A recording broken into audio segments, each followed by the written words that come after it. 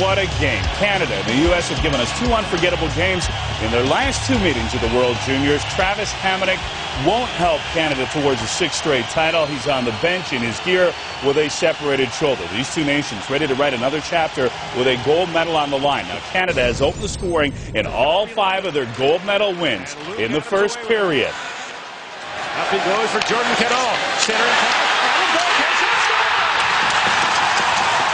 Luke Adam gets Saskatoon going as he slips the backhander through Mike Lee's 5-hole. We are just 3 minutes in already. It's 1-0 for the Canadians. 6 minutes to go in the period. Taylor Hall stripped of the puck. Here comes Chris Kreider down the wing. And it is a perfect shot. He beats Jake Allen glove side. The Americans answer back and tie the game up at 1. Then, just 36 seconds later. The handle and Bork's away. He's got Schrader and Zucker with him. And now in front, Schrader shoots. Jordan Schrader gives the U.S. the lead. It is back-to-back goals, high glove side, and just like New Year's Eve, the Americans answer and take a 2-1 lead. But in that last game, the Canadians responded. 90 seconds later.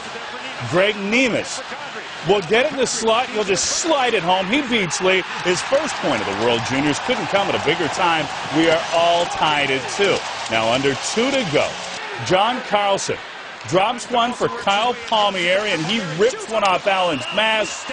The Americans with a game plan of going high on Allen. Then late in the period, Alex Pietrangelo drills Jeremy Morin along the boards. Now, he'd get 2 minutes for checking from behind. More importantly, though, he gets a 10-minute misconduct. Now, Canada's blue line already depleted. Without Hamonic, we go to the second period. U.S. starting that period on the power play. They work the man advantage to perfection. Carlson will just crank it from the point. Beats a screened Allen. The U.S. retakes the lead in front of Hamonic and a stunned Canadian bench. It is 3-2. 2 minutes later, Canucks catch a break. Taylor Hall puts it on net. It's stopped by Lee, but bounces over his head and in. It is a seesaw battle in Saskatoon. Lee allows 3 goals on 7 shots. His night is done. The Americans pull him in favor of Jack Campbell. Later in the period, Ryan Ellis lines up Ryan Bork and wallpapers him along the boards. The first 2 periods filled with all kinds of excitement. On to the final 20 in the gold medal game. Just over a minute into the third. Brandon Kozin streaking in, pumps it off the crossbar. That close to a 4-3 lead. 30 seconds later, Canadians on a power play. Nazem Kadri stopped in tight. Jordan Eberle can't be a sprawling Campbell. The 17-year-old was great. He was standing on his head. Minutes later, the Canadians get caught pinching. U.S. They break out 2-on-1. Great speed. Derek Stepan, Jerry D'Amigo. The Americans take a 4-3 lead. Then just 2 minutes later, Canada's gold medal hopes dealt a big-time blow. The Maple Leaf pick. Drops down and Allen. Follow the puck. Loose and puck. Stepan scores. Allen misplays it. Stepan takes advantage, and the U.S. leads by 2. Allen's day is done. In comes Martin Jones. If there's one bright spot, Canada did come back against the Americans on New Year's Eve. They'll need a miracle if they want to win their 6th gold medal. Now, 6 minutes left to go in this hockey game. Campbell's going to play the puck right to Hull. He centers for Kadri, blocked by John Ramage. 4.5 to go. Braden Shen, key stop. Gabriel Bork pumps into a pad in front. Then Kyle Palmieri forces a turnover. He's stopped by Jones. Palmieri bowls him over. The Canadians are going to the power play. That's blocked by Schrader. Petrangelo gets it back. Plays it across. Eberle does it again. The Canadians are back in it.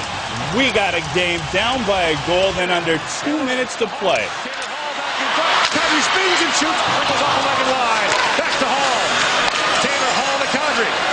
Back in front. Ellis handled it. Campbell saved.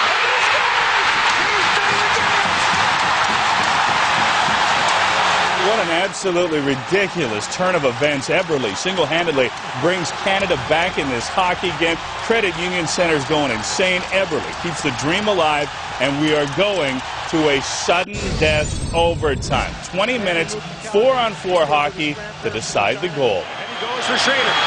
Jordan Schrader on Colton Tudor. In comes Schrader. Loose in front. Stopped by Jones. And now Kadri back the other way. It's a breathless pace here in overtime. Kadri with Bork. Petrangelo shoots. Campbell is there on the puck. Scores down the front. 3-on-1.